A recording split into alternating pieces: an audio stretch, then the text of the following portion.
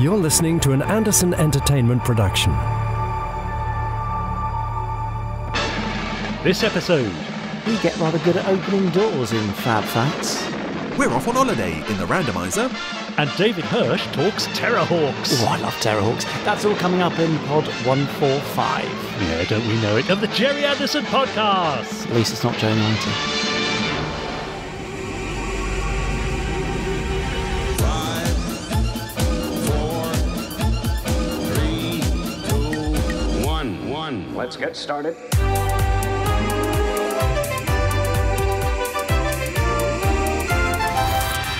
Let's go.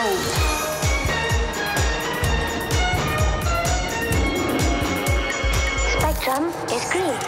The Gerry Anderson Podcast with Jamie Anderson and Richard James.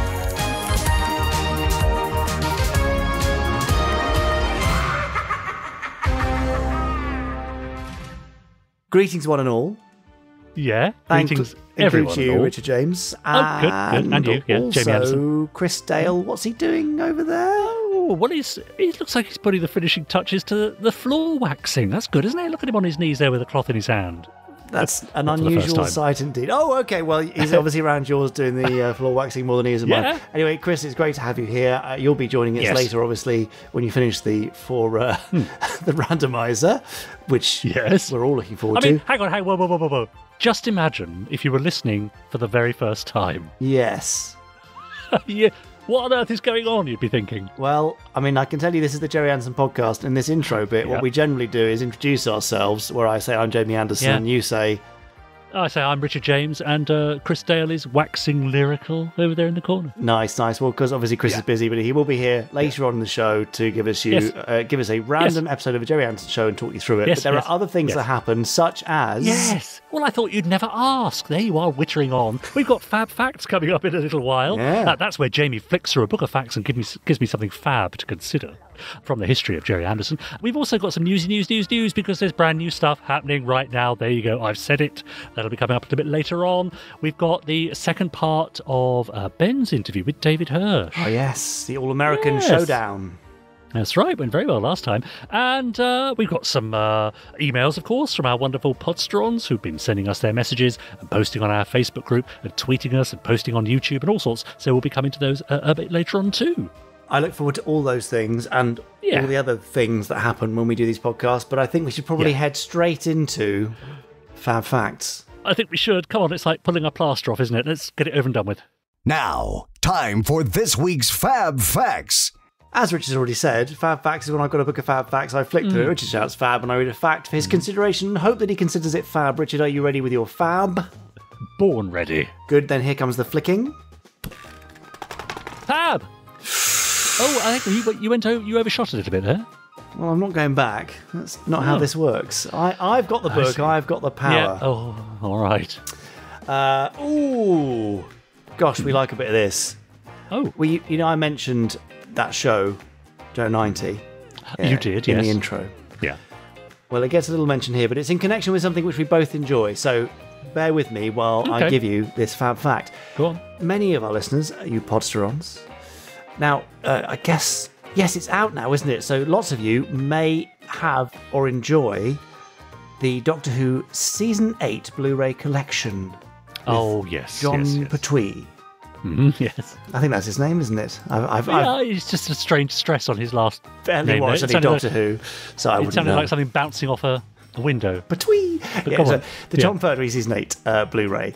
If you've watched it, you may have spotted a Gerry Anderson vehicle in one of the stories. Oh, good. Have you spotted it, Richard James? No. What are you talking about? Well, in the action-packed thrill ride that is Colony in Space... Is it, though? Go on. The model of the IMC spaceship was not built for that story, but actually hails from an Anderson show. Oh. It is, in fact, the bright red F-116 fighter from the Joe 90 episode Talk Down, almost unchanged by the Doctor Who effects team. Wow. So this model was actually part of an assortment of models and props that was sold to the BBC by Century 21. But Colony in Space also makes use of another pair of Anderson props, combined to create something altogether more iconic. But can you guess what it is? It's not Orin's hands, is it? Oh no, it's much too late. Wrong era. No. We're not back to Martin Landau's wig, are we? No, we're a bit more metallic than that. Oh, okay. Ed Straker's wig? No. It's a little something you may know from Doctor Who called the sonic screwdriver. Oh, I see. So, the body of the sonic screwdriver that John Pertwee very briefly uses in episode 5 of the story is the very same prop as used by Alan Tracy as he attempts to save the Zero-X in the film Thunderbirds Are Go. With the addition of a little transmitter bit on the top, which comes from a communicator used by Captain Blue in the Captain Scott episode Model Spy. Well. Isn't that amazing? It is, yeah. Now, although the props appearance in episode 5 of Colony in Space is a very much blink and you'll miss it affair, although it also appears in episode 3 as an IMC handcuff key. I mean, they got good value out of it, didn't they? They did, yeah, you might as well on these things. It gets much more screen time the following year during the Sea Devils, when the Doctor is seen using it as a mine detector. After that, legend has it that the original prop went missing during filming of Carnival of Monsters. And if that's true, then the one we see the Doctor using up until it gets destroyed in the Visitation is a rebuilt version that used the same basic design as the Thunderbirds Are Go model. Oh, well. Still, it is rather nice to think that two unwanted props from two Anderson shows could combine to find a new and rather extensive life on a different show altogether, Doctor Who. Yes, that's incredible. I had no idea. I just assumed the sonic screwdriver prop, for example, would be custom built for the show. No, nicked. They nicked it, mate. Nicked it, yeah. Blimey. Bit of a scandal.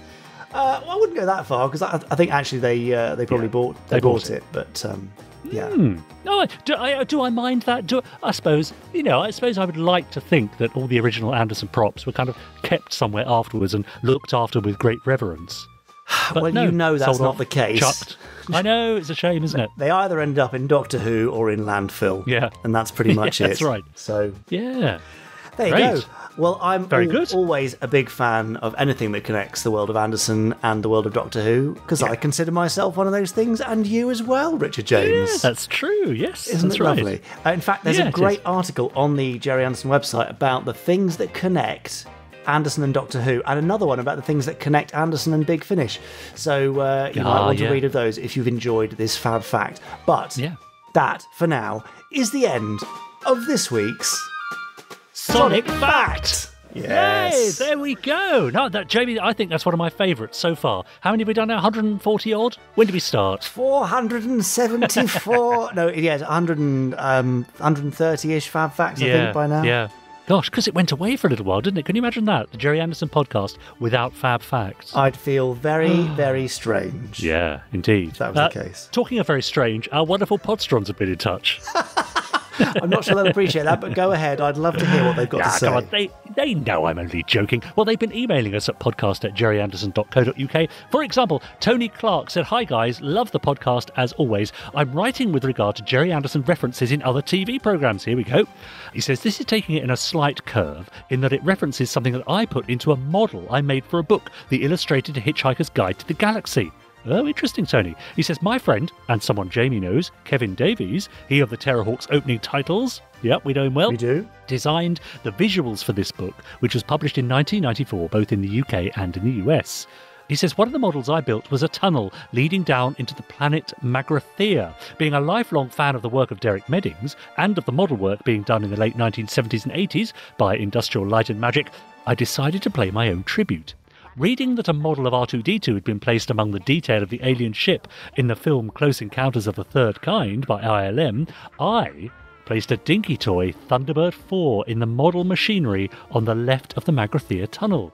I'm not sure it could be seen in the final photo. I can't locate my copy of the book, but I have a print of one of the other photos of the model taken for the book." He says, "I was given the dinky Thunderbird 2 as a present after a visit to the dentist for a tooth extraction as a child when I was about 6 in the latter half of the 1960s. Over the years, one of the engines at the back of Thunderbird 4 had broken off and it had ended up in my kit box awaiting repair." And reading that Derek Meddings and his team would use kit parts to add detail, I also used some girder-like kit pieces from a Space 1999 Hawk kit. That's not all, he lovely. says. Yeah, in homage to the lemon squeezer. Help yourself, Jamie. Just having a drink. It's not a beer, I promise. Carry on, sorry. He says, in homage to the lemon squeezer in Thunderbird 1's launch bay, I added one end of one of those plastic balls that would be filled with washing powder and placed in the washing machine, which was starting to appear in the 1990s. This particular design of powder distributor had the open end resemble fan blades, so it became an extractor fan on the right-hand side of the tunnel. So those were my nods to the work of Gerry Anderson and Derek Meddings. Brilliant. Keep up the good work with the podcast, and that's from Tony Clark. Isn't that great? Cheers, Tony. That is great. Yeah, I love it when little things like that make their way into various sets and models all over the place. I mean, we chucked a couple of Thunderbird 1 and Thunderbird 2 toys into the corridor set for the Firestorm pilot mini-sode. Yes. So, indeed. Yes, That's right. it's a lovely thing to do.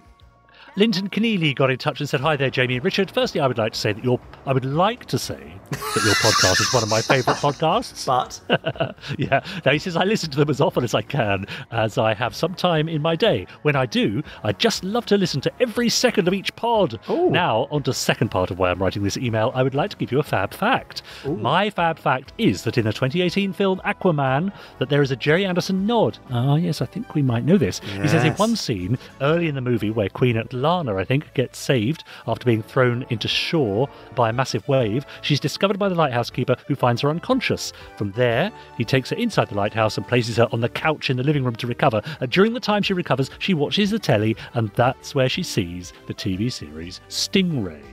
Yes. I hope you enjoy my fab fact. Keep up the good work, says Linton. We have covered that before, haven't we? But that's always nice to hear. I believe we have done, but it's always nice to look at these little nods that make it into pop culture, so that's great. A couple more. Julian Baggs says, hopefully this one is good enough for Fab Facts. I mean, really, they're all on our case this week, aren't they? In Sonic X, the Sonic the Hedgehog anime from the early to mid-2000s, says Julian, there was a pretty shameless Thunderbirds homage. In the 8th episode of the first season, Satellite Swindle, Dr. Eggman deploys a satellite-stealing flying robot known as the E-90 Super Sweeper, which the heroes struggle to fight in the upper atmosphere. This robot is clearly based on Thunderbird 2, with green and red coloration and a jettisoning pod. The only major difference is that it has the head of a bird. Furthermore, in the same episode, Tails flies a new jet called the X-Tornado to fight the E-90, and when the X-Tornado is launched from the grounds of a mansion, the runway is lined with, guess what? Palm trees? You're right, which fold back during launch. Love it. Anyway, some more blatant Anderson references than you'll usually see. The show creators were clearly Thunderbirds fans. There may be more homages in Sonic X and the wider Sonic opus, but those are the only ones that immediately spring to mind. Thanks for those, Julian. They're great spots. Yeah, lovely. And finally for now, Jim Gall. I tried to find the still picture from back in the day of Fireball's crew assembled in the Fireball Junior, looking through the canopy. There's almost a replica of the same scene from the Millennium Falcon with their crew in Star Wars. We have our heroes at the helm, the heroines beside them, some pets, a Wookiee, and a Lazoon. The friendly robots, Robert and C-3PO and R2-D2, will have to share Matt Matic's glory in this one, but the second I saw it, I was back in Fireball. If anyone can find it, must be you guys. That's a Fireball XO5 reference there. Spotted in Star Wars, I think. Yeah. Very good. Chris Thanks, Dale Jim. on the case there, I'm sure, once he's finished on the floor. Yeah, keep those references coming. We know that lots of Gerry Anderson questions keep appearing on various daytime quiz shows and so on. But if you've spotted any Gerry Anderson homages in any other show, do let us know. podcast@gerryanderson.co.uk. I look forward to receiving all those emails and passing them on to you, Richard James. Thanks. You do a great job of sifting and reading, so gives me a little break to think about the Gerry Anderson news, which is coming up any second now. Is that coming up any second now? Yeah, I'd actually forgotten to put the news in, you see, into the script. So while you've been doing that, I've not only opened my cherry and pomegranate fizzy water. So we heard. But I've also written the news. So should we have the Gerry Anderson news? Go on then, let's hear what the news is.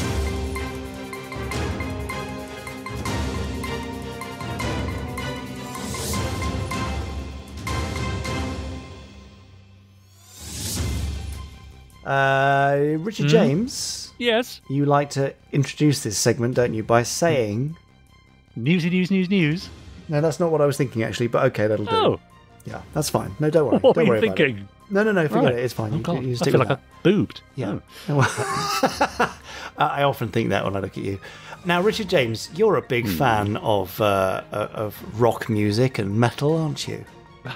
Oh, yeah. Yeah, you just hold me back. Then you're probably a subscriber to Rock and Metal magazine. Yeah, I've got all my copies stacked over there in the garage, actually. Well, then you will have noticed that in issue 94, we get a little shout-out in the editorial. Yeah. Oh, yes, I noticed that, yeah. But you have to remind me. And there's a little advert for the Gerry Anderson store in there as well. Is there? Yes. Right. Come on, flick through and find it. Yeah, wait. Page what? Yes. It's issue 94. It's right in the middle issue there 94. somewhere, the advert. I got it. There it is. Oh, that's nice. Nice picture of you, Jamie. That's one of the death metal groups. No, that's Barbara Bain maybe you're looking at, possibly. Oh, yeah. Yeah. Yeah. Anyway, thank you very much to Rock and Metal magazine for the little shout out and the little feature in there. We really appreciate it. If you are a rock and metal fan, do let us know. Podcast gerryanderson.co.uk. Getting back onto topic slightly, I've got a nice surprise for you if you've pre-ordered a Thunderbirds model kit. Oh, yeah, they look great. Yeah, well, they were supposed to be shipping out at the end of the month. Well, they are shipping now. In fact, if you were one of the first to pre-order, you may already have yours in your hands. They have been extremely popular and continue to be, but you should now start to see pictures of them and people assembling them on social media. If you are building a kit, do take progress photos and email them to us, podcast@gerryanderson.co.uk, because we would love to share them on the podcast Facebook group and elsewhere around the Anderverse. There's Thunderbird 2, a clear version of Thunderbird 2, so you can see the insides. It's kind of cool. Lovely. Thunderbird 2 launch bay, Thunderbird 4, Thunderbird 5 with Thunderbird 3, Thunderbird 1, Fireflash, Fab 1, and the Mole. That's probably it. There's 11 kits in all. They look rather smashing. I'm hoping at some point later this year I'll get a chance to build one myself, but not quite yet. One of the reasons that is because it's rather busy in the run-up to Gerry Anderson Day on the 14th of April, coming very, very soon across the globe. And there's some rather nice Gerry Anderson Day merch out. If you want to get a t-shirt to celebrate Gerry Anderson Day and have that ready for the big day, just pop along to the store and search, Gerry Anderson Day. Coming over the next few weeks, we will have some announcements about some rather lovely partners we're doing some activity with on Gerry Anderson Day itself. Ooh. I can't say too much. It's possible that by now some of the news has broken. Right. If not, then I suggest you keep an eye on the Network Distributing Facebook page or Twitter account at Network Tweets. See what they have to say about Gerry Anderson Day. I'm rather excited about it. The Thunderbird 6 and Thunderbirds Are Go logo t-shirts are shipping now, so if you've ordered one of those, it should be on its way to you. And finally, for this news section, the Doppelganger DVD and Blu-ray sets are now in stock and shipping. They've got the rather lovely reversible cover with the very, very fancy sort of retro late 60s style poster cover artwork on one side of that reversible cover. Yeah. It does look rather fantastic. And nice. The HD version, the Blu-ray version of Doppelganger looks absolutely stunning and pristine and gorgeous and lovely. So, well worth a watch. Cool. I think for now, that though is the end of this week's Gerry Anderson news. That was the news. That was the news. You're in particularly fine voice today. Well, thank you. I try my best, as you know. Now, over on Facebook, specifically facebook.com/groups/podsterons. Great place. Our listeners have been sharing their model building tips. They've been spotting Gerry Anderson references in other shows and sharing memes, usually involving me and Jamie and usually from Simon Allen. But Paul Hyder says, now this is, you'll like this. Anybody know the Anderson connection to the Archbishop of Canterbury, 1559 to 1575?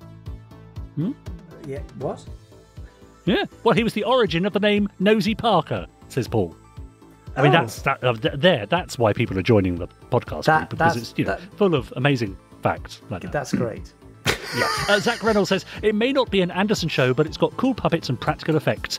Any love out there for Starfleet?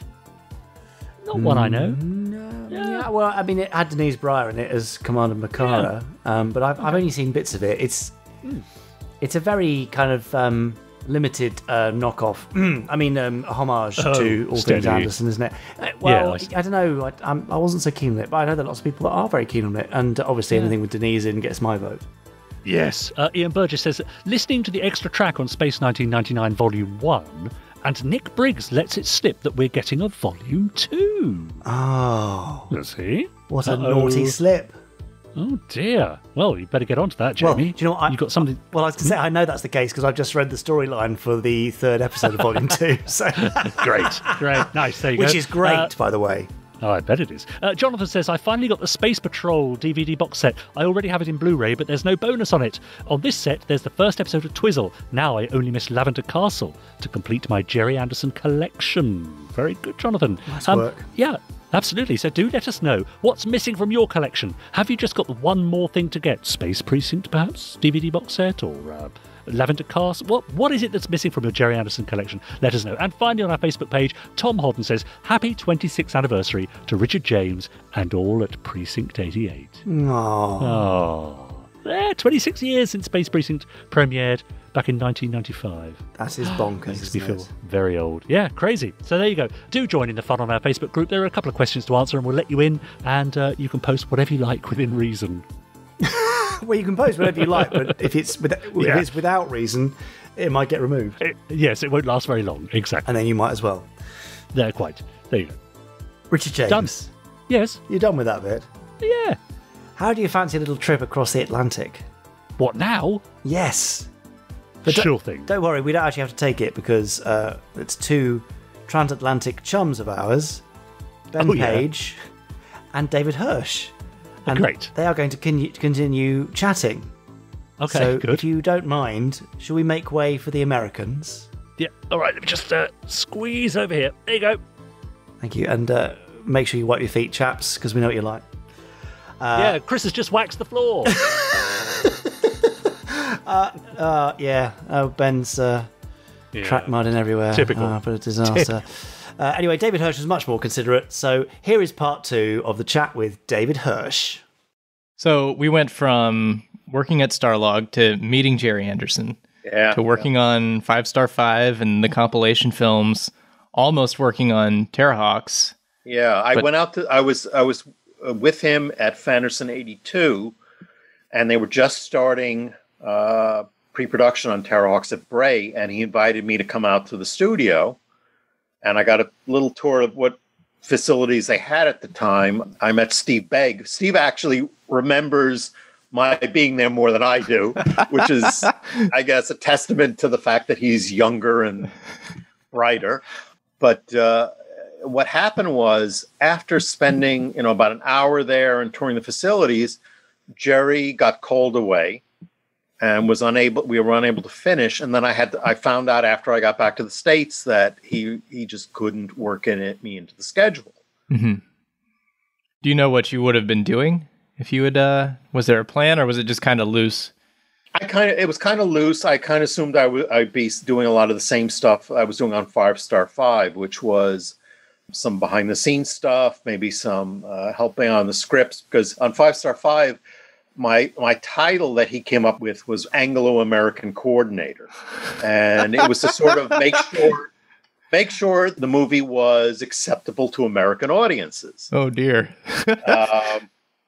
Because, one of my big comments about reading the script was I thought we didn't have enough character development. I wanted to know more about our hero and the reasons why he was a former military man and now he's sort of like a spaceship pilot for hire. And I said, we have to get a little bit into that. So I wrote a little kind of like early script bits to just sort of flesh that out as suggestions for them to do.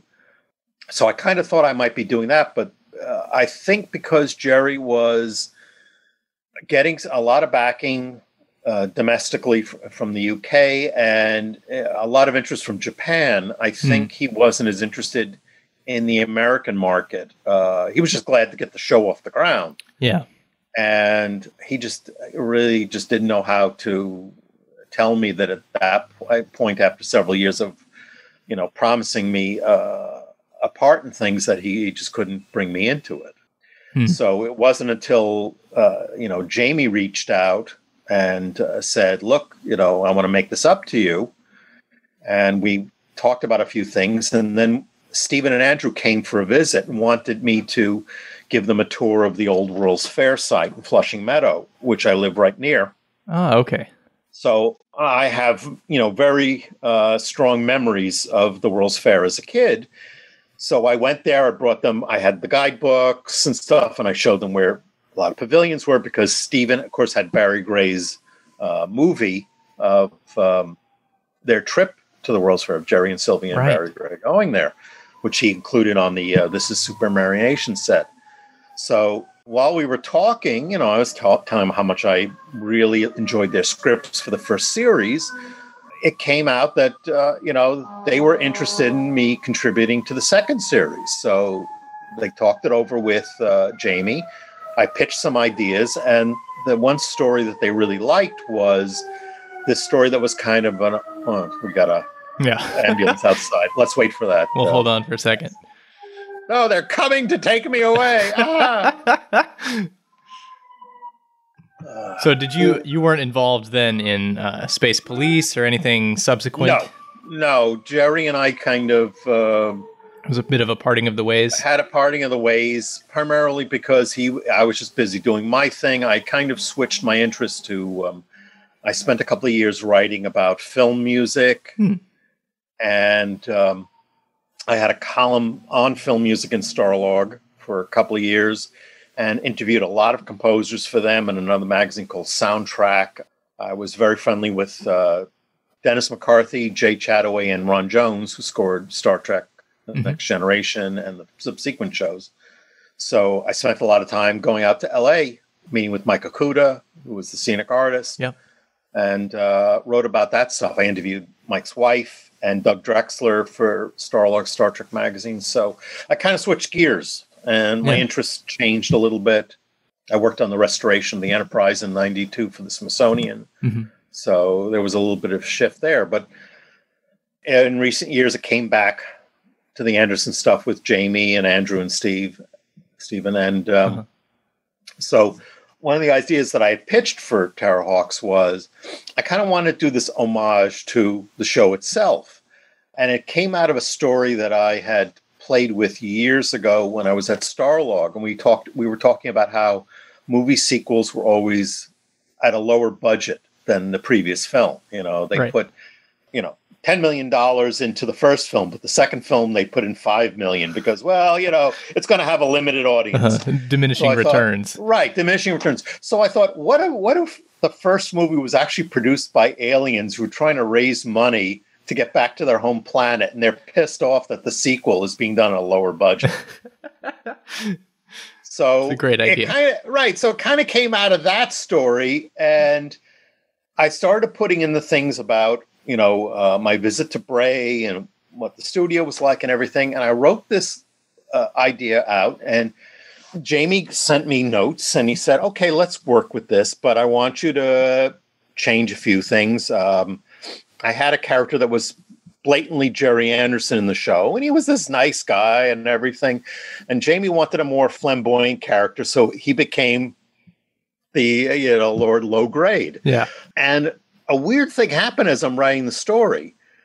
The character who was my least favorite in the original show, Stu Dapples, suddenly became the major character. Yeah, I was going to ask you if you got won over to Terrahawks before you got asked to do the audios, or if you still... I got won over it for the audio series, because the audio series really was terrific. The first series just blew me away. And I said, this is what the show should have been. We had some really serious episodes of some nice twisted humor. So left of center, as you said. Right. So as I started putting the story together in my head, it suddenly became so natural that Stu should be the producer.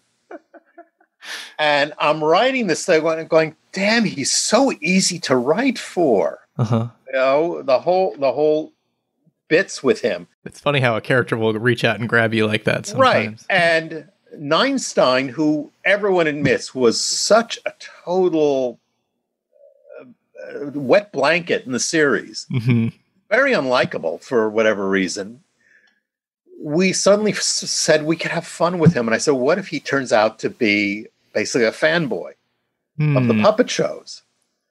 And he's going to go like absolutely gaga. That he's the only person who doesn't see a threat to somebody spilling the beans that there's a Terrahawk organization in a movie. Right.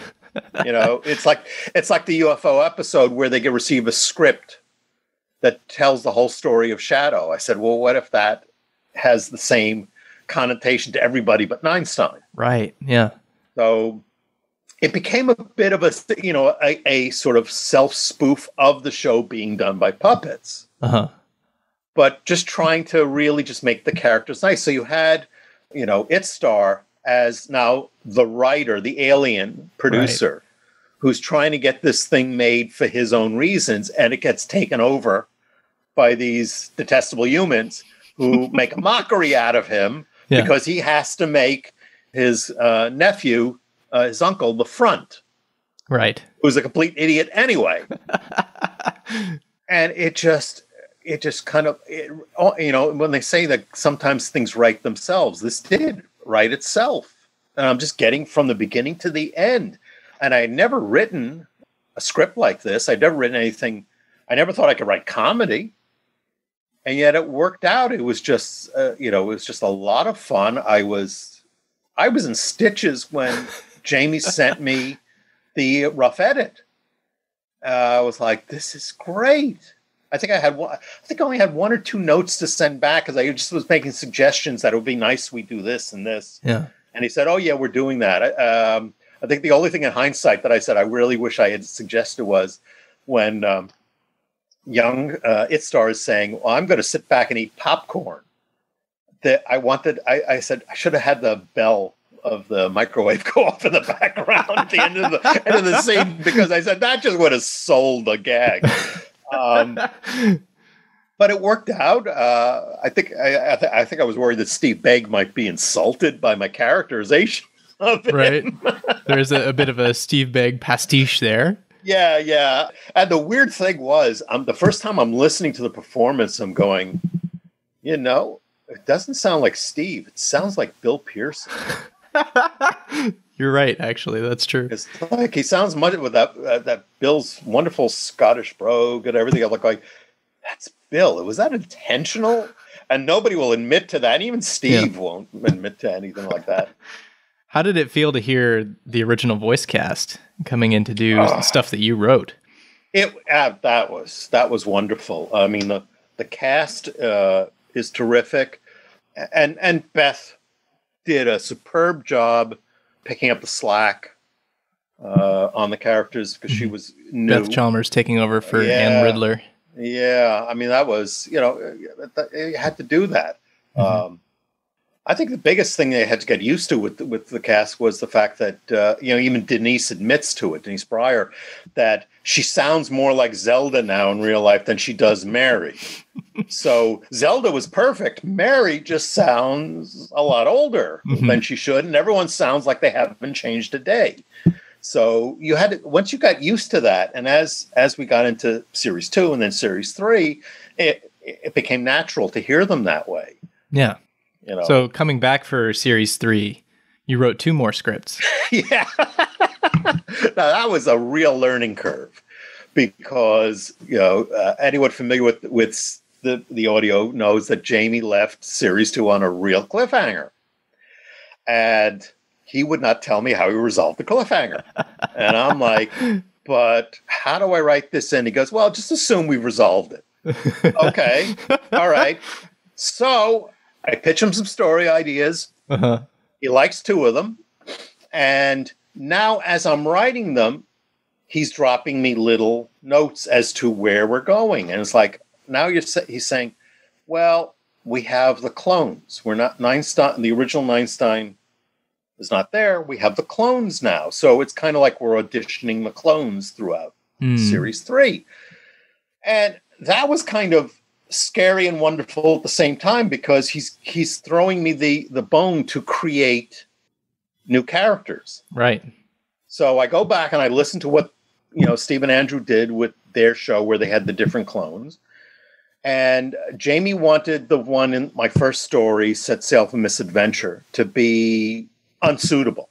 So he had to be a bit of a bigger idiot or a bigger nasty than Einstein was at times. I had to find what didn't make Einstein work and then magnify it. Right. So I came up with a character that was sort of more full of himself, has more confidence than he deserves. He thinks he's read everything, he knows everything, but he knows nothing. And, they always say, write what you know. So when we meet him, he's an optician working in a budget optical store, which at the time I was. So he's at the bottom of the barrel. And they go on a cruise, which I had done recently, so I knew about cruise ships. I think the stateroom number was the same stateroom number we were really in. And we did complain on one cruise that we didn't like the view. So a lot of that was in there. A lot of it translated into art imitating life. Oh yeah, of course, and the all you can eat bacon. Yeah, that was a big thing. That's an important plot point. That was very important, and I had to explain to them: this is American bacon. This is not British bacon. It's a difference. You have to understand. It's crispy. It's thin. This is why people like to pile their plate with it.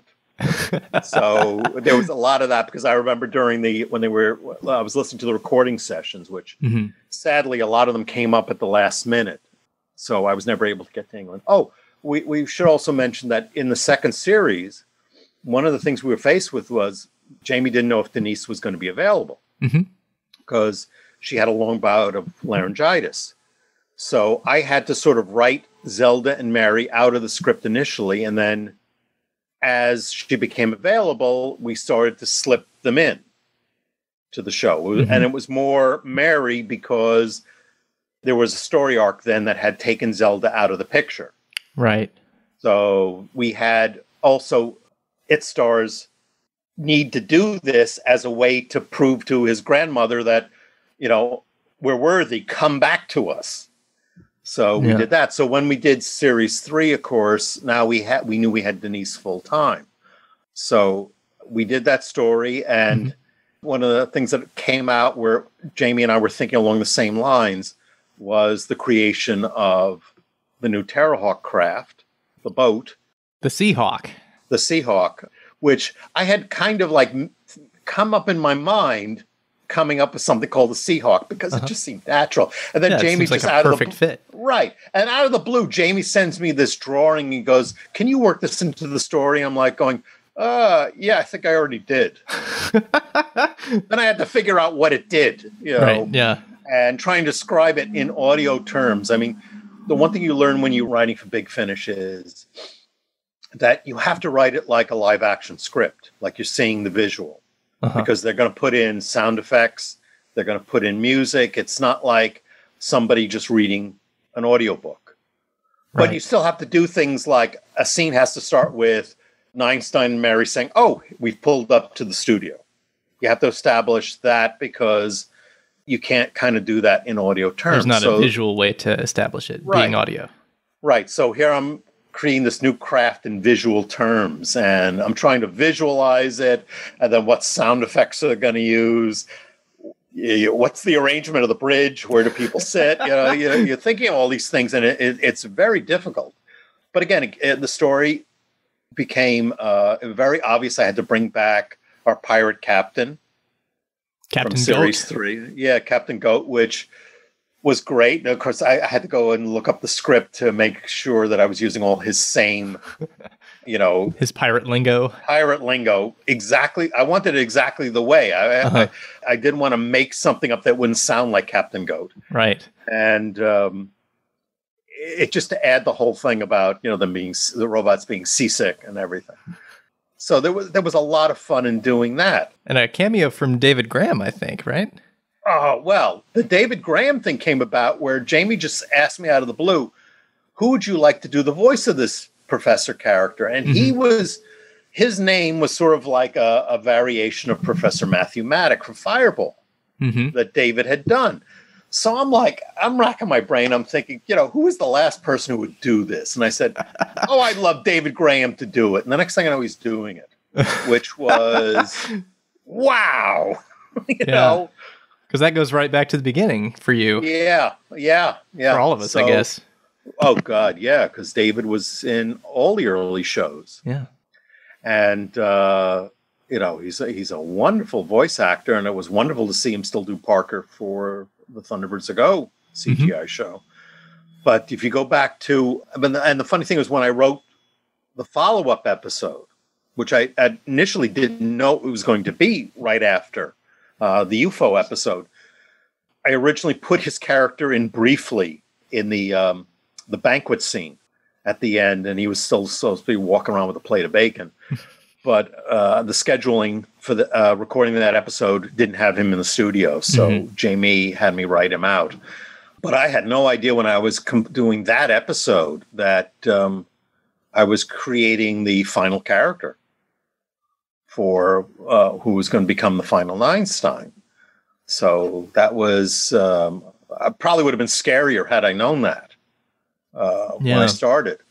But that was kind of a weird episode because I don't know where the whole thing about the trailer park came from. It just kind of worked into it. I just thought, what would be nice if he was just some ordinary guy. He seemed like some ordinary guy who was doing just some ordinary job, or he helped people out. And the whole Roswell thing, uncharacteristically a people very person. Uncharacteristic, but I'm dropping hints at the end of the episode that he actually knows more than he lets on to be. And it was just a lark that I created Stu Dapple's American cousin. Candy Dapples. Because I love the name Candy Dapples. And then to have Beth do such a brilliant variation. It's such good fun. Of the voice. Yeah. I just try to imagine them all in the studio and, Robbie laughing his ass off as she's mimicking him. It was just great. I feel sorry, though, that I came up with these weird names that they had such trouble recording. I mean, poor Denise just kept tripping over his made-up name. And I was like, I'm sorry, I'm just reaching out, trying to come up with crazy names to use. It's like when you write a scene with the crazy snowstorm, and the production manager sees the script and goes, crazy snowstorm. How are we going to do that? How are we going to afford that? Send some guy out for soap flakes and keep throwing it and sweeping them up. Luckily, you don't have to do that in audio. So it was just my trying to explain to them what kind of sounds really, if they weren't familiar with. Because here I'm trying to write American locations. I'm trying to give them kind of places that they normally would not have thought of. Right. So I'm going to Arizona, Nevada, whatever. So I wanted to do things just a little differently from what everybody else was doing. Yeah. Well, what a great adventure bringing Terrahawks back in audio form. It was. Yeah. I highly recommend that if our listeners haven't checked those out, that they go and do so. I was a little disappointed that we didn't do another series, or at least a spin-off series, because I know we didn't continue because I think Jamie was concerned about Denise's availability to do it. Sure. So I kind of pitched some ideas to him about some spin-offs with other characters, including Stu. But I guess he has a plate full to begin with. Sure. He's doing some marvelous directing with the Doctor Who's and story editing, and now they're doing Space 1999 on audio, which is a wonderful reimagining of the show. I recommend that too. The next box set should be out next month. Yes, I believe you're right. Yeah. David, what's next for you? What's on your plate? Do you have a project you're working on that you can tell us about, or is it all very hush-hush? It is kind of hush-hush. I'm working on a book right now with a fellow author. Well, actually, it's going to be 2 books. Okay. But I'm also doing, I'm finally realizing a 20-year dream of producing some CDs of some friends of mine who do a cappella musical recreations in Japan. And they do some wonderful stuff. It's unusual and it's different. And every year, I mean, they go around, they perform, and they do their own CDs that they sell. But I've been trying to get it sold here and distributed on iTunes and stuff. And I have a friend who's got a record company that I've done quite a few soundtrack albums. The one Gerry Anderson one, I did Thunderbirds 6 for MGM when they first released the movies on DVD during the feature film and the live action feature film. Yeah, I have those DVDs on the shelf behind me. Yeah. So we got to do Thunderbirds 6 because I had Barry's mono mixes of the score at the time. I didn't know there were multi-tracks, so it's nice that later on that Ralph and everyone did the multi-track remixes of Thunderbirds Go and Thunderbirds 6 for La La Land. Mm-hmm. And the stuff they've been doing for Fanderson has been phenomenal. The Silva screen range that they're doing now is really good as well. Yeah, that's available to people, of course, who don't have Fanderson memberships, and a lot of the Fanderson stuff is now out of print. Mm-hmm. But it's great that Barry's music lives on. I tried for a long time to get some albums done when Starlog was doing records, and at the time there was no interest. So the fact that everything's come around and it's kind of sad that none of this happened. I mean, Jamie thankfully has been doing really well with Gerry's products. I wish Gerry was around to see this, but Jamie himself has said that he sometimes is afraid his dad might say, "What are you doing to this stuff? Why are you doing this to my work?" But that's true of any of us when we write something and you hand it over to other people.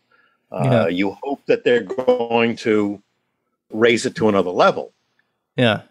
And it might not always be in the way that I guess we might expect when we pass it on to pass on the torch. Yeah. I don't know what he would think of Space 1999, the audio series, but I think he would be very proud of what Jamie did with Terrahawks, because it definitely I think Jamie made it a better show, and it makes you appreciate the original series much better. And now we got the new shows. People can see new Captain Scarlet in the form it was intended. Mm-hmm. Space Precinct keeps coming out. I mean, that was a show that really deserved better than it got, because it had so much potential. Mm-hmm. Yeah, great series. And Firestorm coming soon too. Yeah. Firestorm is that first one was really beautiful, and then just the new puppetry of the little demo they did recently. The puppetry is so lifelike. It's amazing. So hopefully he can get that. Some great stuff. So great stuff happening. We have a lot of good things coming along the pike. We certainly do. David, one final question for you before I let you plug your social media or whatever you want to plug. Is there kind of a central element or an essence that makes a Gerry Anderson show? What is that? What is it that makes a Gerry Anderson show, do you think? I think, the one thing that especially that came through in the earlier shows was there's always a sense of hopefulness, of fair play and honesty. I mean, like I said, there was a clear delineation between good and evil. You watch a lot of stuff now, and there's such gray areas that I think for small children, it's harder to grasp what's going on. When as an adult, you have to look back and go, well, the villain had this motivation and had that motivation. The Gerry Anderson shows, you have anywhere from half an hour to an hour of just absolute entertainment. Yeah. So it's not just the characters, it's the visual style of the show, because they always try to go beyond what they are. Even with Terrahawk's lower budget than what he had for shows, I mean, not dollar-wise, of course, it's just what things cost more than. Mm-hmm. It always tried to reach beyond and do better. Yeah, always pushing the bar. Right. So, the next episode wasn't necessarily going to be, we're just going to do it on the cheap. We're going to try and get better. We're going to learn from mistakes or whatever and really wow the audience. That's what Gerry always wanted to do. I always remember when they did the souvenir program for Thunderbirds Ago. The first page when you open the cover is explosion. But that's what the show's meant. action, big explosions, bangs. Excuse me. And I think, you know, a lot of the early shows, that was his signature trademark. Things got blown up. Yeah. It was all part of just entertainment. You know, when you look into any of Gerry's shows and the story Bibles for the shows, Gerry first and foremost wanted something that would be entertained. So, you know, he would skirt sometimes a little bit of logic. I mean, you know, we go back to Space 99, people always complain, oh, the moon can't actually do this. But this was born out of necessity because it was the only way he could sell the show to Abe Mandel, who didn't want the show to take place on Earth. So he had to come up with this elaborate, outlandish concept for Abe Mandel to say, okay, I'm going to put the money in. Now, he's got to make it look good. So style becomes important. Yeah. It was Gerry's idea for the Eagle cockpit to have the seats below deck level, which even though it didn't make sense to the design, it looks great on camera. Gerry had always had an eye for the visual. Yeah. That's what was strong.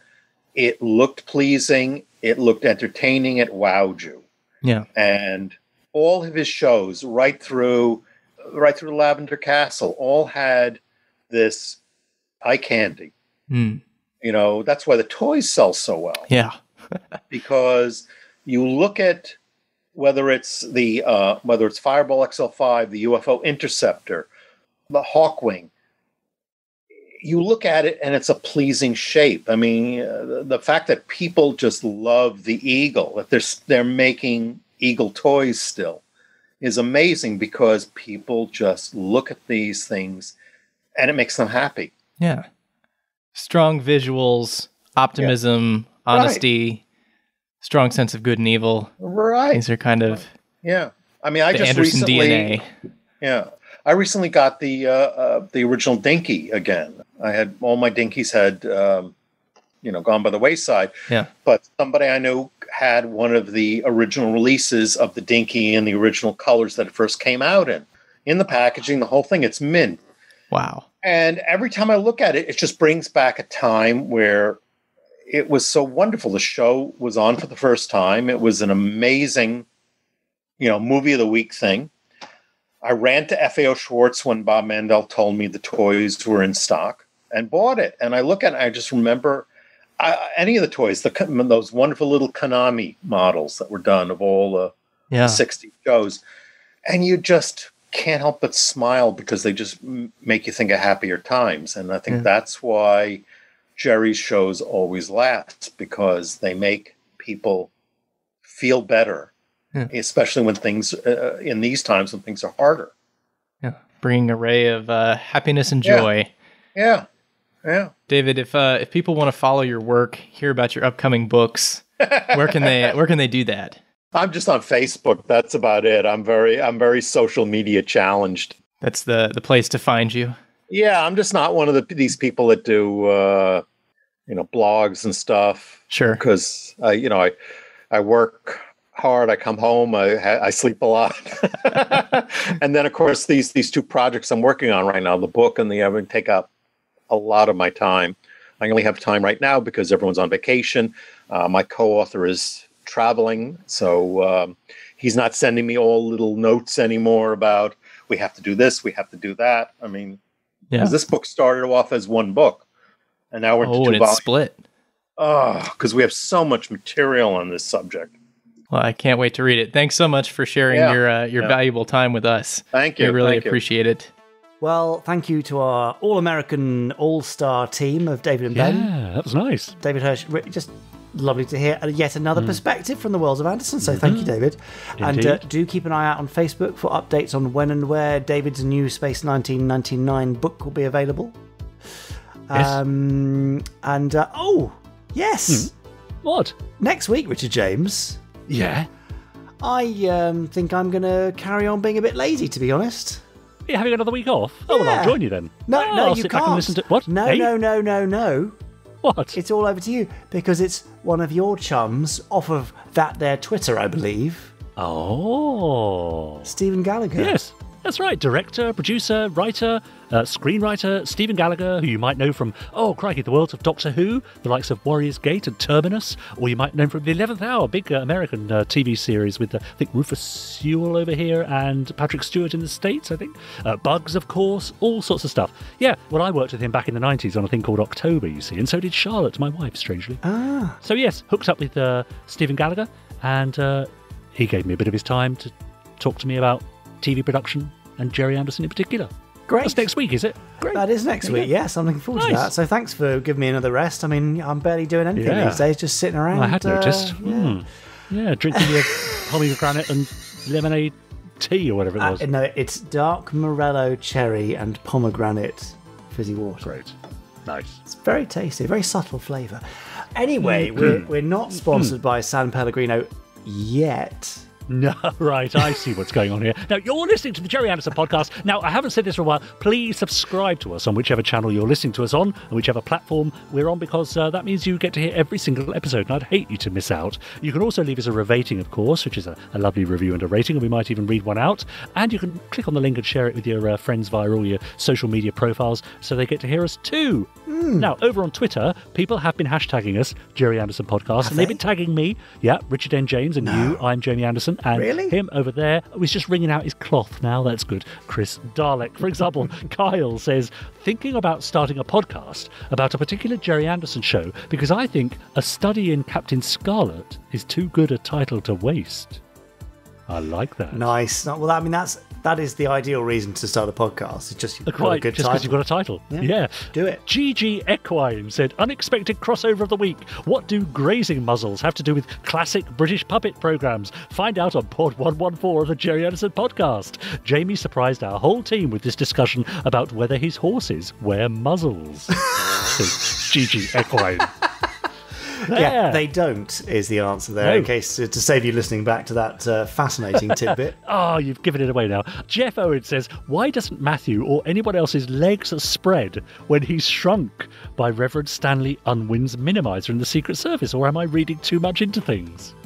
I'm not quite sure why his legs would spread when he was shrunk. Sounding a bit why would they rude, isn't it? Oh, I suppose, because when you shrink, your feet would stay potentially planted in the same position. Yeah, so you'd... Yeah. I think you might be reading a little tiny bit too much into it. Could be right, yeah. Ride Theory says, I couldn't resist. I've just ordered Thunderbird 2 themed Chuck Taylor basketball shoes. Ooh. If I made a custom pair in Thunderbird 1 colours, I could wear one on each foot and play along with a lot of episodes. Yeah, nice. And he posted a picture. Really nice, sort of like high top kind of Converse, but in Thunderbird 2 colours. Very nice. And listen, Jamie, here's the good news. Phil Steer. Tweeted of the Phil Steer podcast. There you go. Says, I was really expecting your final episode of a series, Jamie, we talked about this a couple of weeks ago, to be the unfortunate demise of little Joe 90. Can you imagine? No, I don't hold him in high enough regard to finish him off. So. And also, finally, Phil just said, read your question at the end of Pod 143, where we discussed each other's foibles. He says, my greatest foible has to be foible XL5. Oh, Phil. Oh, Phil. But there we are. Thanks for getting in touch, everyone, except Phil. Do remember you can hashtag us Gerry Anderson Podcast. I'll see your tweets, and I'll read them out next time. Yes. Well, please do write in. I can't wait for the next Phil Steer email. Bonmo, yes. Bonmo, yes. Those are his middle names. So, Richard James. Yes? I can see Chris Dale loitering awkwardly in front of us. His waxy rag is now over his shoulder. He looks primed and ready to hit his randomizer button. Great. So I guess we should probably let him do that because he's here for the randomizer. Yeah, go on then.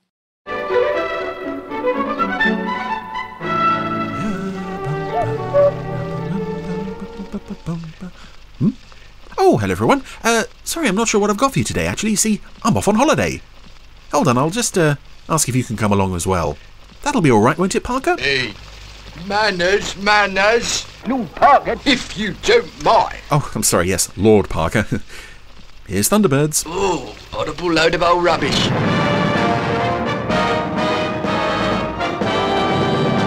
So, welcome back to Thunderbirds. We're starting with some leftover music from Supercar as we rejoin the second season for Lord Parker's Holiday. I actually noticed while looking at my notes earlier, the second season of Thunderbirds, we seem to be doing this in reverse order. We started with Give or Take a Million, and now, after that it was Ricochet, and now we're on Lord Parker's Holiday. So, it'd be interesting to see if we keep going backwards through the 6 season 2 episodes. That's an odd thing. Anyway, we're opening with this lovely shot of little village of Monte Bianco. Here's the reflector station, and inside we have TARDIS console, 6-sided thing with a central column.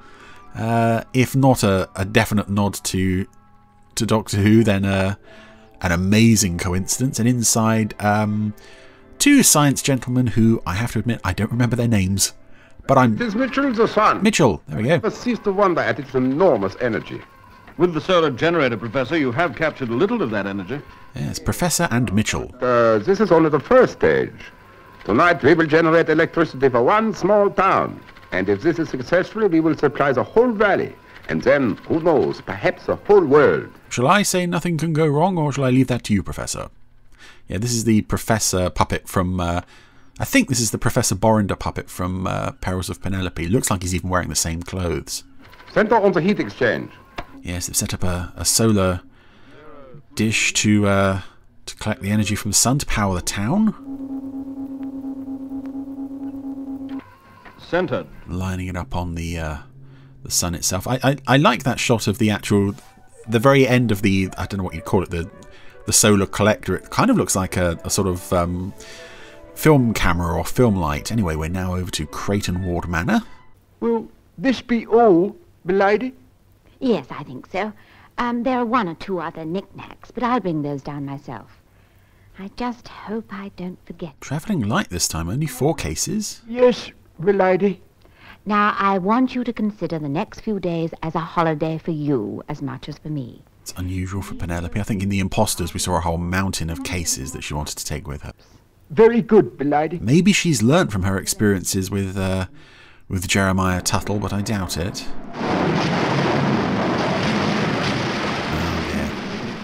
And of course it would rain before they go off on holiday. Oh dear, it's raining again.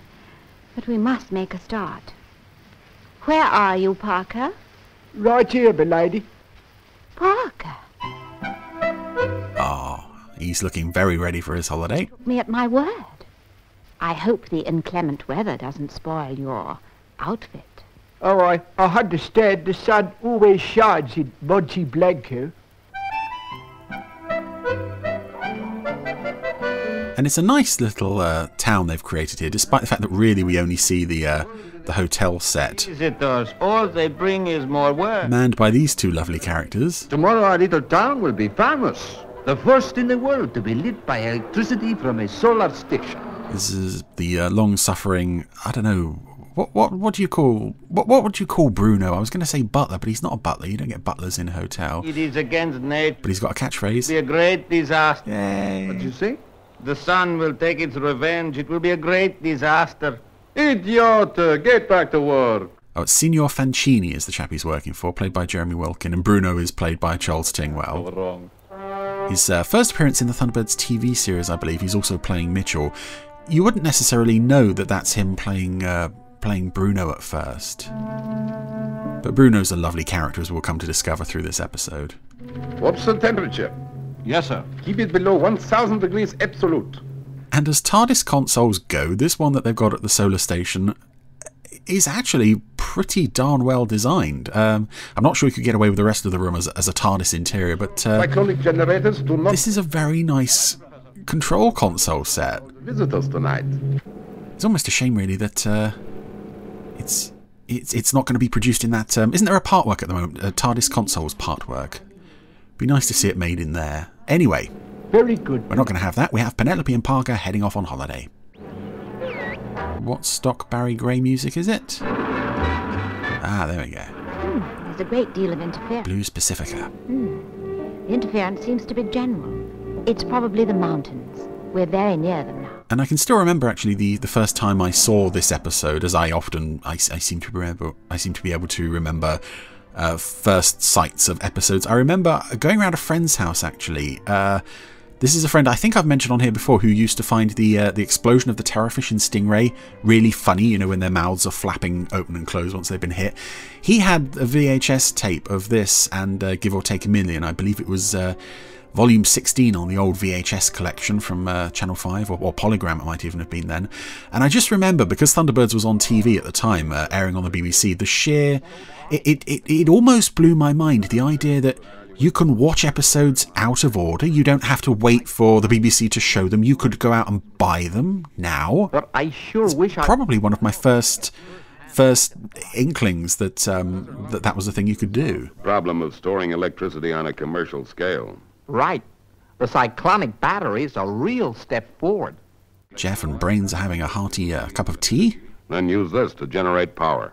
The idea's old enough. Catching us up on the technical background of the solar reflector. Wish I was there to see it. Brains is very nearly tipping his tea out of his cup. But will he get his wish to come and see the solar reflector? You know, this is Thunderbirds, and this is a highly experimental piece of technology. I'm sure he'll get to experience it up close before too long. The output voltage high enough? Yes, sir. We can maintain 150,000 kilowatts for about 20 hours. Good. Are the cyclonic regulators checked? Yes, Professor. We're ready to switch on as soon as it's dark. What about the Helmic regulator? And those Zyton crystals? I'm sorry, I love the TARDIS. I love the TARDIS console. I won't mention any more about it. Unless I do. Oh, stormy weather as Fab 1 arrives at the hotel in Monte Bianco. Oh, Signorina Penelope, I feel ashamed to welcome you to this. And again, as I mentioned last week with the Lighthouse Dwellers, puppets being rained on. The English are always prepared for rain. Oh, dear. Oh, the state of them both. Parker just standing there like a complete drip, really. Get their bags inside. Oh. Tonight we celebrate. Yeah, Bruno is Signor Fancini's Parker equivalent, so Parker doesn't mind bossing him around because he's on holiday, as Penny said. You'd better change, Signor, before you flood the hotel.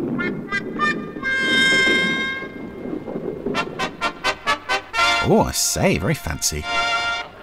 You look very fine, Signor, but where is Signorina Penelope? Ah, here she is. Yes, this hotel apparently has all sorts of costumes on hand. Penelope's done herself up as... Is this meant to be Marie Antoinette?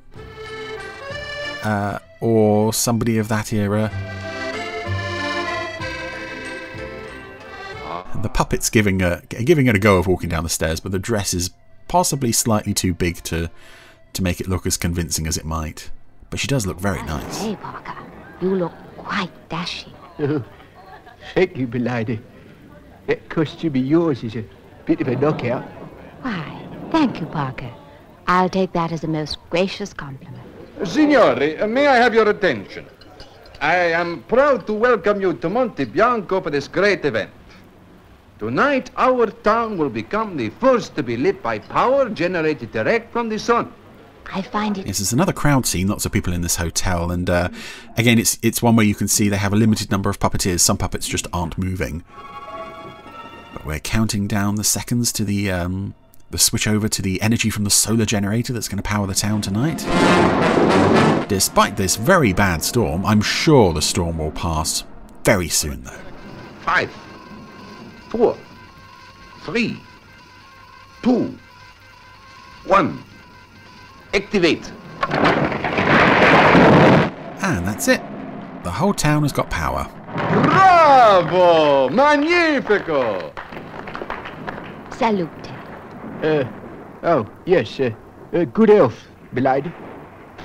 And this is obviously in this period of the show where Penelope and Parker do have increasingly a lot of screen time to themselves at the expense of other members of International Rescue. I think I've said before that I'm not mad keen on that. It's really building up.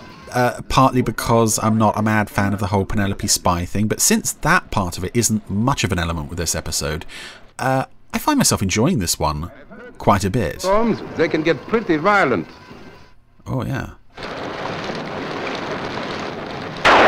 I think also because, as I said, it's that sheer novelty of I saw this before it was shown on TV, at least in the 90s, so it's kind of like, haha, this was one I saw before many other people.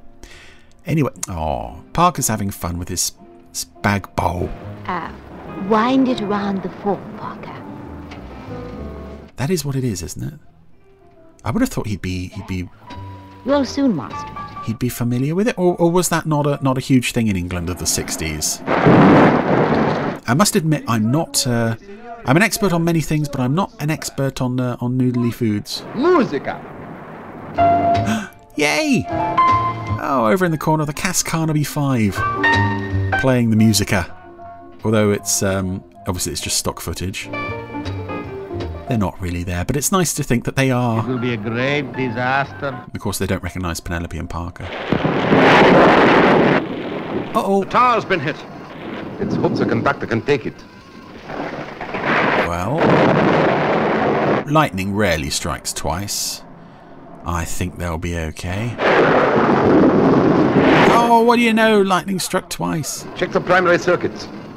It's not going to strike for a third time, surely. I'm also not clear if this... the reflector is attracting the lightning like a magnet. This solar station is directly beneath the reflector tower. I suppose it must be because the professor gets up there very quickly, but you wouldn't want this thing collapsing on top of you. Oh! I think the tower's starting to crack. Not that such a thing's going to happen, of course. Oh, that's it. Professor's going out to take a look. Cut the power. But Professor... I said cut the power. Oh, that's it. What's wrong? Oh, town's gone out. Signore, please, be calm. We will light the candles. So they've lit the candles. Something must be wrong. Is it serious, milady? I don't know, Parker. Fourth lightning strike on the tower, or is that third? I've not been keeping count. Can't take much more of this. The tower will collapse. This is one of those I don't think they really thought this through Thunderbirds inventions. Which is a shame because it's a really nice idea. It's a really nice, especially for this show, which is so often, stuffing a nuclear reactors into anything. Fueled fifth lightning strike there. Fuel guzzling monstrosities like the crab logger and such. This is a nice eco-friendly sixth lightning strike. My goodness, how unlucky is this thing? Great disaster. Yeah, and the rest. Yeah, nice eco-friendly bit of Thunderbirds tech. Too bad it. We're what 20 minutes in, and that's it. It's down.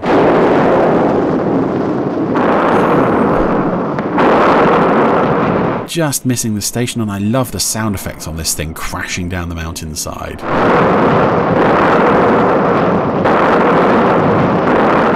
Rolling all the way down the cliff and wedging itself at the bottom. Oh. Here's an odd moment, though. The reflector's been smashed. How is Penelope the only one in the hotel to notice that? Why did she happen to be looking in its direction at the in the first place anyway? Oh, well, it was a good try. It was a good idea. Luckily, the professor's escaped with What happened to the defector? It's a rather nasty cut on his forehead there. I will help you inside, sir. Again, these poor puppets getting absolutely soaked. The storm. She is passing. Ah, and here comes the moon. Oh, and of course the reflector has landed. Wouldn't you know it, it's landed at just the right angle to reflect the moonlight down onto the town.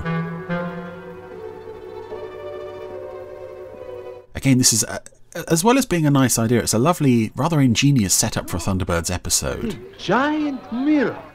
It's reflecting the moonlight down onto the town. First, the whole environmentally friendly aspect of it, and then secondly, okay, there's been this accident, but actually this... Tonight she's very warm, the party will begin again. We can have this moonlight party. That's fine. And nobody except Penelope is thinking, maybe once the moon goes down and the sun comes up, we could be in a bit of trouble by her. Psst, signorina. Io solo vengo domani, sarò una disastre. What are you doing here, Bruno? Get back to work. Again, all the puppets in the background are absolutely rock stiff. Soft in the air. There's a guy behind Penelope I think might be dead. His eyes aren't even moving. What did he say, milady? But then you're not supposed to be looking at the background characters, even though I'm sure many of us do, I like keeping an eye on the background characters and seeing what they're doing. Contact Jeff. Find the old man and make sure he talks to no one. And make sure no one leaves. We may need every pair of hands we can get. International rescue. Come in, please.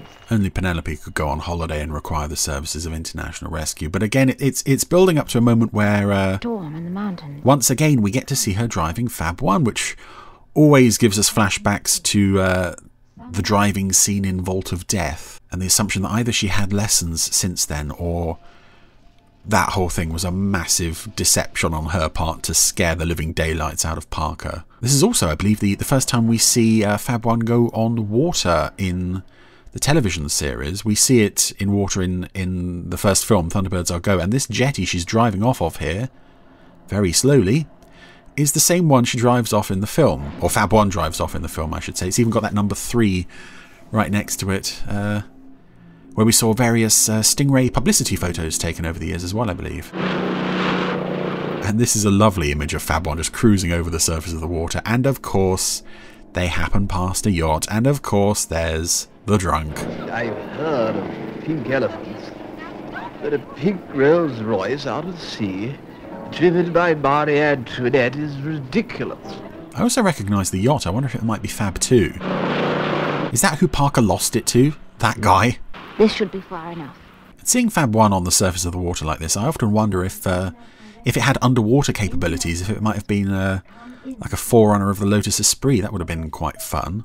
Because obviously we know from Stingray the AP Films model crew could do that sort of thing in their sleep. Go on, Penny. But I'm playing chess with brains. The reflector from the solar station crashed down the mountain during a storm. Gee, that thing must weigh 400 tons. The reflector jammed about halfway down the mountainside, but at such an angle that tomorrow the sun will be concentrated down onto the town. I get the picture. It'll be like holding a giant burning glass over the town. As the sun moves, it'll sweep across Monte Bianco, burning everything in its path. Exactly, Jeff. And hurry. You'll be racing against the sun. Right, Penny, we're on our way.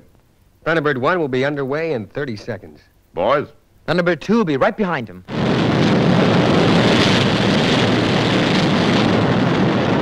International rescue from Thunderbird 1. Changing to horizontal flight.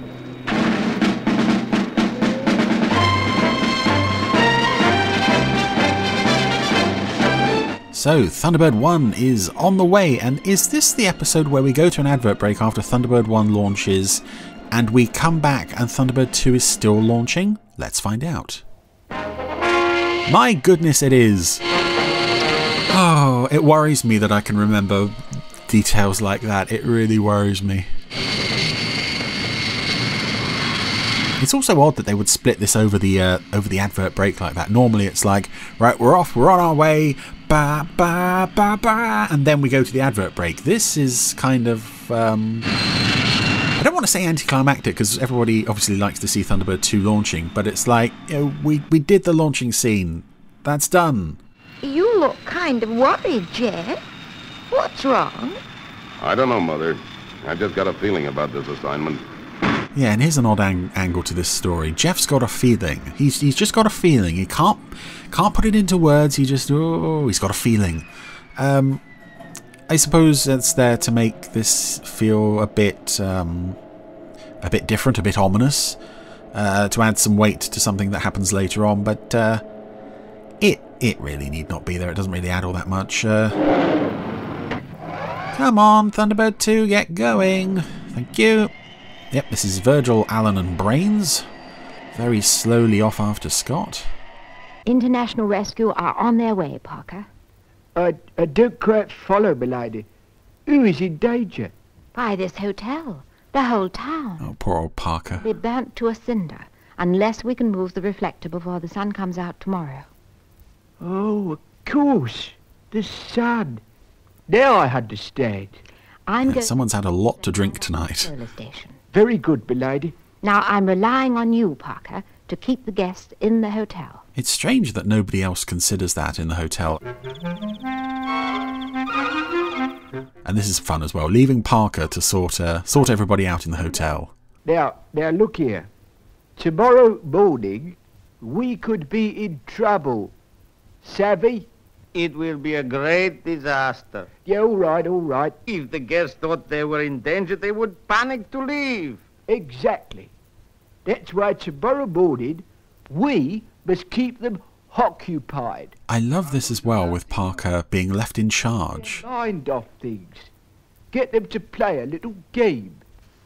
Because although he's an international rescue agent, he's very often just the chauffeur. It's nice to see him take charge like this. I'm all right, my dear. He was very lucky. I'm sorry we meet again under such tragic circumstances. We won't go into the backstory of our previous meeting, though. All three. I've done some calculations. It's also nice to throw Parker together with a similar character who's of a completely different nationality, to the point where they almost don't understand each other. They just barely have communication. They're a very nice duo, Parker and Bruno. And of course, Bruno did return many years later. I believe there's a fan film with Parker voiced by David Graham, and he gets a call from Bruno voiced by Charles Tingwell. I've only seen bits of that. I'm sure it's out there somewhere. As the sun sets here, on the other side of the world, it'll rise on sleeping Monte Bianco. And of course, the streets of Monte Bianco are deserted. That must have been a really good party last night. Thunderbird 1 to Thunderbird 2. ETA, Monte Bianco, 5:49 local time. FAB, Scott. We're about 20 minutes behind you. Have you been able to contact the solar station? I'd sure like to get an idea of the problem. I can use the radio camera. I'll send you a few shots as soon as I can. FAB? Thunderbird 1 was approaching Monte Bianco there. We saw a side-on shot of it. Thunderbird 1 is flying in blue daylight, and then we cut to Thunderbird 2 and they're flying along stormy clouds. They must be a very long way behind them. The IF stage is gone. The oscillators are burnt out. The lightning's ruined the radio. Is there anything we can do other than... The lightning's ruined everything except that wonderful TARDIS console. Well, there's no point in me staying here. Now, Mitchell, we'd better get the professor to hospital. He needs treatment. I called International Rescue before I left the hotel. They'll take care of everything. And that is it for the Professor and Mitchell now, I think. Meanwhile, Parker and Bruno have set up... Well, they've set up a bingo hall. Downstairs, everyone is presumably sleeping off the night before. Where did they find the time to make all the score sheets and the massive Lord Parker's bingo sign? I love it. Oh. He's so creative when left to his own devices. I mean, professionally printed score sheets, come on. Well, Bruno, that seems adequate. Go wake them. Wake them up, senor?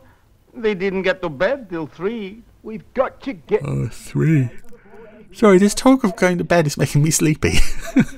I'm not sure what that's about. I'm naturally quite sleepy if you've never met me. Start with the manager. I'll need him to assist me. Oh, si, senor. Oh, poor old Bruno has to go and wake everybody up.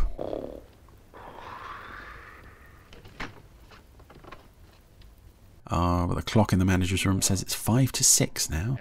It is time to get up. What does he want? Lord Parker wants you downstairs. Oh, it is 6 o'clock, Bruno. Go away, you stupid. That clock is advancing in real time as well, which is quite sweet. Ah, the miracles of technology. They're getting paper printout of the photos. Instantaneously beamed to Thunderbird 2. It sure looks a tricky setup. Any ideas, Brains? Well, we may be able to tilt the reflector up so that it faces skywards. You said it weighs 400 tons, Brains. I know. It won't be easy, but it's our only chance. Whatever happened to the old remote control camera Thunderbird 1 had? That would seem to be useful in times like this. They don't use that after... Well, they only use it a couple of times, actually, don't they? Anyway, Parker's keeping everything organised at the hotel. Your lordship, please excuse me. I did not realize. And I love how instantly fawning the manager is here. Back here, as it It's another lovely Jeremy Wilkin character. Ready to join us in our little game? Si, senor. When they heard you were the English lord, they were most willing. Yeah, I thought they'd fall. Let you join in. Oh. It's lovely as well that Parker and Bruno are only just managing to pull this off. Base to Thunderbird 2. Just about... Like, literally, if anybody thinks about it, it's all going to fall apart, but everyone's too awed of Lord Parker to do anything about it. Be careful. I've got a feeling about this one. I will, Father. There it is. Ah, thanks, Alan. There's the sun. We'll have to work fast. Assuming... I propose we blow up the sun, Virgil.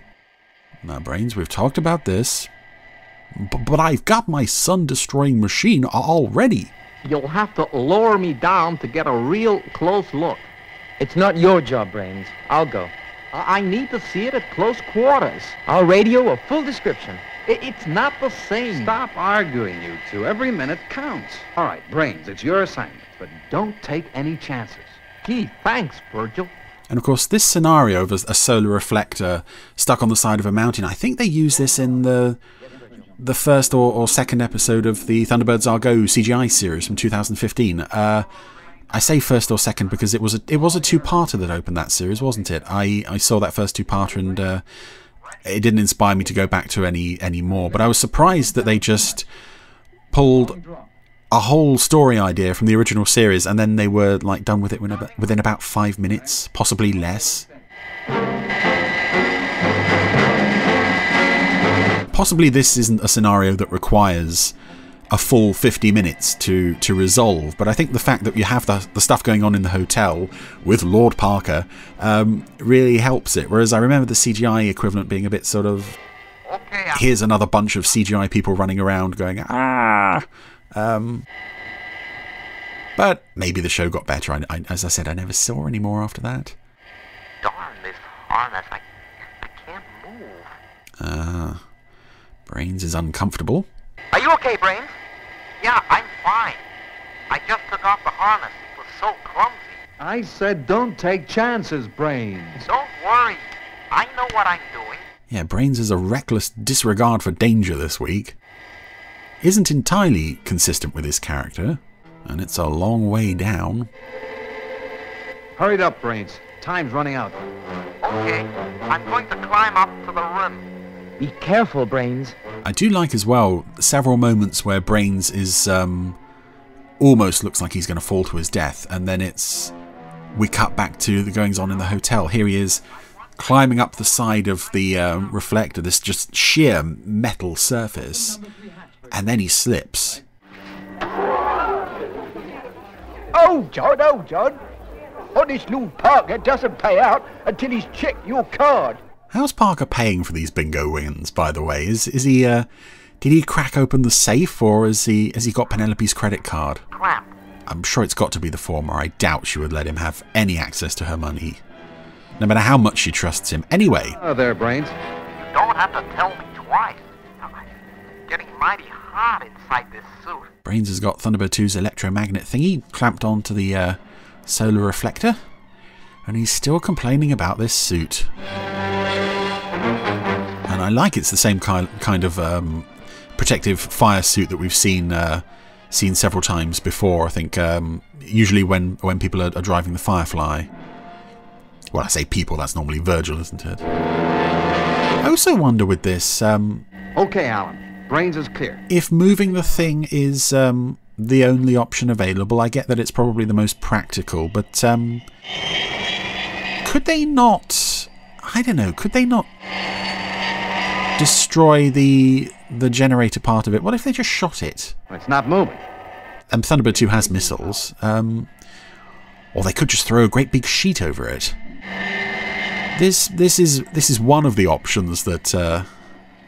actually, I think this is probably why I'm not a member of International Rescue. I come up with silly ideas. It's still not shifting, Virgil. I'm going all the way. Full thrust.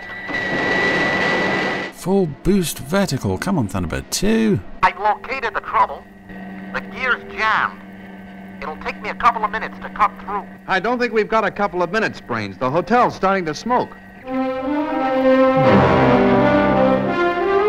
Maybe just a big blanket throw over the thing. Smoke? Why didn't I think of that before?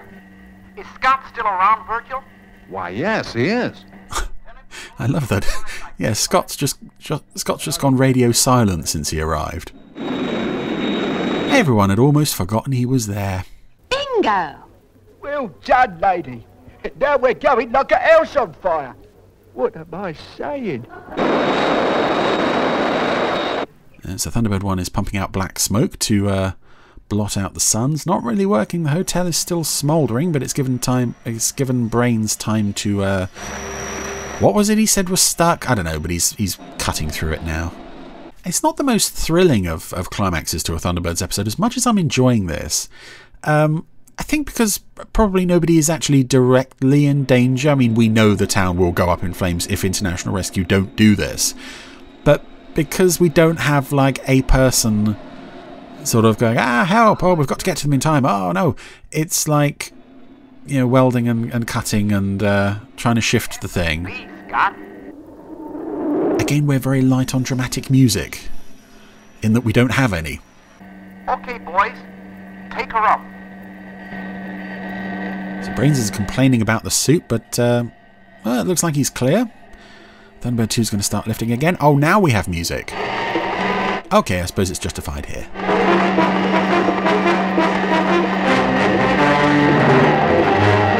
Even if this is a very slow-moving procedure.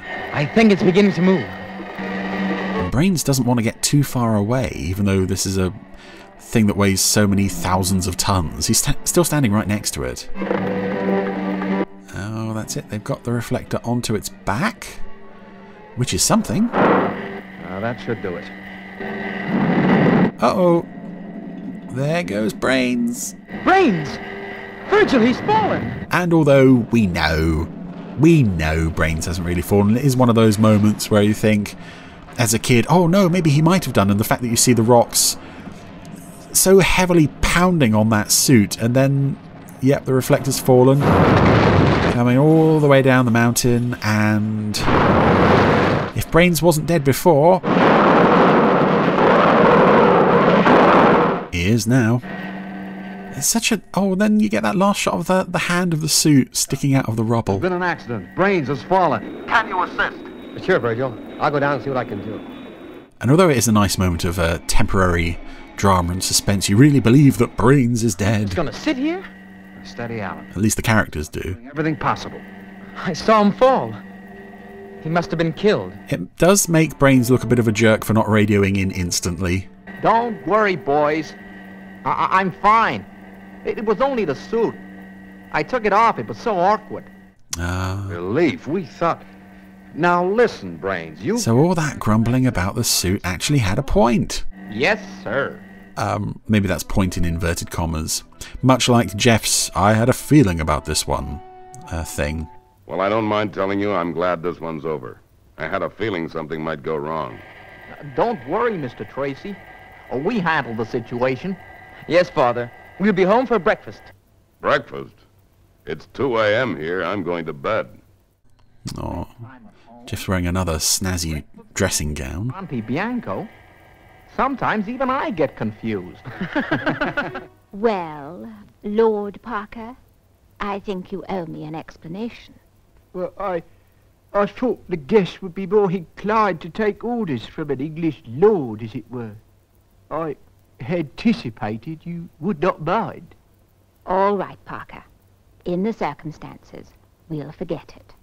But tell me, what game so engrossed them that they didn't notice the danger? A game very popular in my youth, as I remember. Bingo. Bingo? You'll have to instruct me sometime.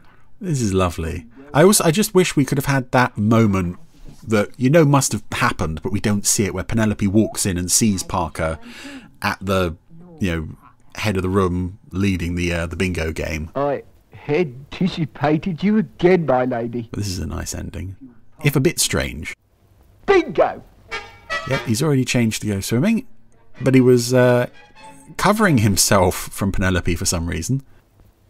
And that was Lord Parker's Holiday, which I've always had a lot of time for. As I said, I'm not a huge Penelope fan, so it's nice that we get an episode where, although she and Parker are the focus, the whole spy thing isn't played up too much. And it's also really nice to see Parker Parker take charge for a bit, thrown together with an equally put upon character, poor old Bruno. Lovely character from Charles Tingwell there.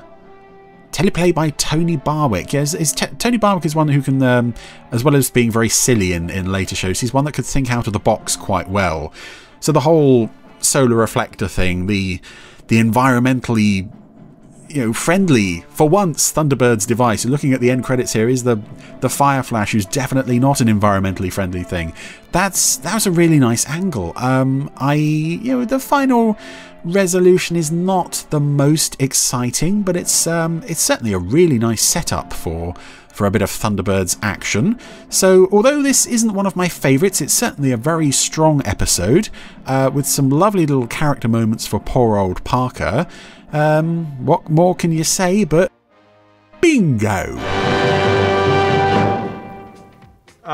We've missed a bit of Thunderbirds, I think. Yeah, it's been a while, isn't it? Isn't that odd? Yeah, and nice for well, anything with Parker in there is good, especially if he's in the title.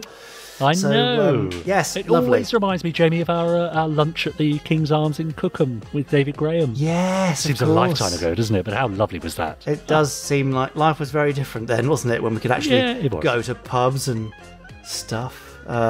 Because it was themed, wasn't it? Yeah, if you missed out on that, Podsterons, you can go back and listen to our David Graham special. Eating. When was that? Around pod 60 or 65, maybe? Yeah, probably. Yeah. Yeah, just pop back and have a look. Oh, Eric, my dog, has come in to say hello. Hello, Eric. Hi, Eric. Oh, without the muzzle, I see. No, yeah. Oh, he's got terrible breath, Richard. Right. Oh dear. Right. Goodness me. Right. Well, we better wrap things up so we can let them out. So, Eric, please. Oh, pass the breath mints, please. It really smells. It's quite fishy. He hasn't had any fish though. Right. Anyway, yes. Okay. So that was the randomizer. Chris will be back next week with another randomizer with a different random episode of a Gerry Anderson show. Yeah, which is because exciting. it's random. It is, and he's over. Did we decide 25% of the way through episodes? I think something like that. Yeah, and then some. Yeah. Quite impressive. So there you go, and that's kind of the end of the Gerry Anderson podcast today, isn't it? Oh, okay, yeah. Unless there was anything else you had to say? No, not really. I'll save it for next time. Okay, do that. I'm going to push the dog away. Please do send us your thoughts and any ideas for treating doggy halitosis to podcast@gerryanderson.co.uk or hashtag Eric's Bad Breath on Twitter. Thank you. I look forward to reading those. Be interesting to see if we get any tweets at all, especially about that. Thank you for joining us, Podsterons. We will be back in your ears next week for pod 146 of the Gerry Anderson Podcast. Yeah, see you then. Ta-ra! Bye!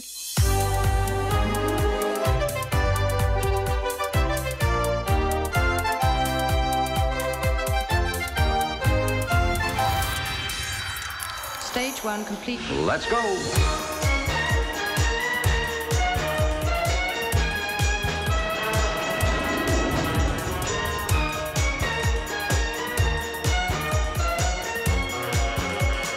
Spectrum is green.